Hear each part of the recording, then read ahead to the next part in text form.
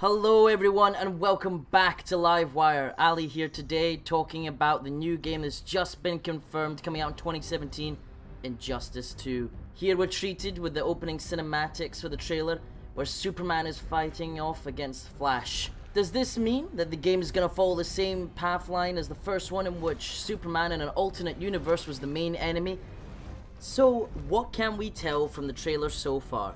Well, it looks like the story might be linear and continue on from the previous game's story, which ended with Superman being imprisoned. Continuing on from this trailer, developers, when asked about what they were doing to improve upon the previous game, had the following response. We're doing all the things you'd expect from a sequel. We're adding new characters, new environments, and we're taking environment destruction and interaction to the next level. But we didn't want to stop there.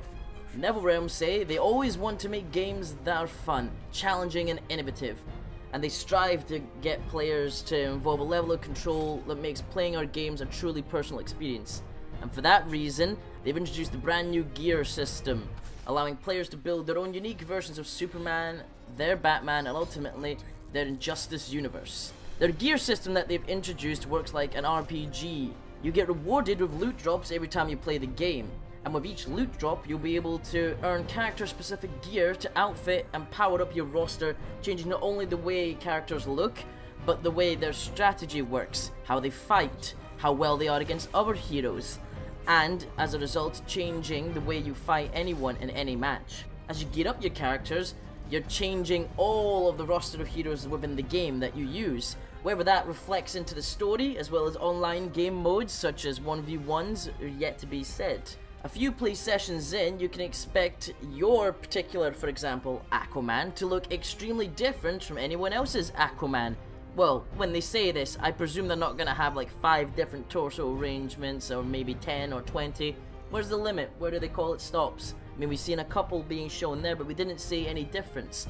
Batman started off when he got upgraded with the new mask and with the green glowing arms and chest piece just in kryptonite. However, towards the end, became more encompassing and more of an Arkham Dark Knight look with the red insignia.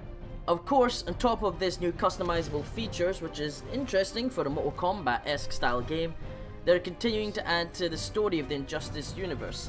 When the game was last finished, spoiler alert, Superman was imprisoned in a Red Sun prison cell, while Batman was continuing the good fight against the forces that would see Superman's tyranny back in power. This, we're presuming, is in the universe where Superman was the evil Superman, and from another dimension, the Superman and Batman of the good universe, if you will, got dragged in to fight and combat him. The developers have been keen to emphasize how they're going to be dropping more information in the lead to the launch in 2017. However, we here at Livewire will also be covering everything in in-depth analysis that they bring up. Going on from what was already confirmed by the developer, here are some rumors that may develop on things. People are saying that apparently, along with the existing threat of Superman, or evil Superman, as you will, in the story there's also going to be a new threat that presents itself to you and your hero buddies. Many people are theorizing that this could be anyone. Heck, Brainiac, why not? Confirmed characters like we've already seen are the likes of Batman, Superman, Supergirl, Aquaman, The Flash, but also, apparently, we're gonna see the likes of Red Lantern Atrocitus and Gorilla Grodd. Likewise, on the locations where battles can take place, Metropolis is ever present in that roster, Gotham City and Atlantis have also been confirmed as battle areas. I mean, we've already used them, but there may be new areas of them, or a redefined and more modern or perhaps interpretive look at them. That's all the information we have for you in this trailer breakdown today, folks. If you'd like to see more information on this game, be sure to hit that like button and subscribe to the channel so you get updated with it as soon as we release it. If you're interested in any of the other games we've got on the channel, like For Honor or Wildlands, be sure to have a look at the links provided in the end slate. Until then, folks, we'll see you next time.